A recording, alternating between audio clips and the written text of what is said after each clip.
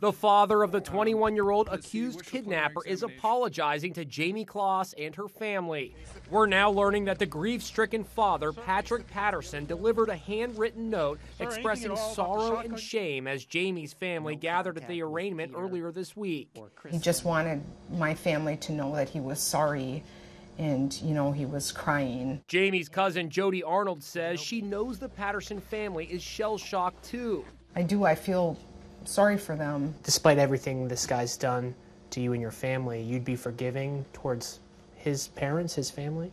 My heart goes out to them because I know when these things happen, families don't always know, and I don't hold any hard feelings against them. I know they're having their own kind of struggle. She showed me these photos of a family birthday celebration posted by Jayme's mom not long before Jayme's parents were killed and Jayme was taken. Well, this is essentially hours before the murders. Right? This is her last post.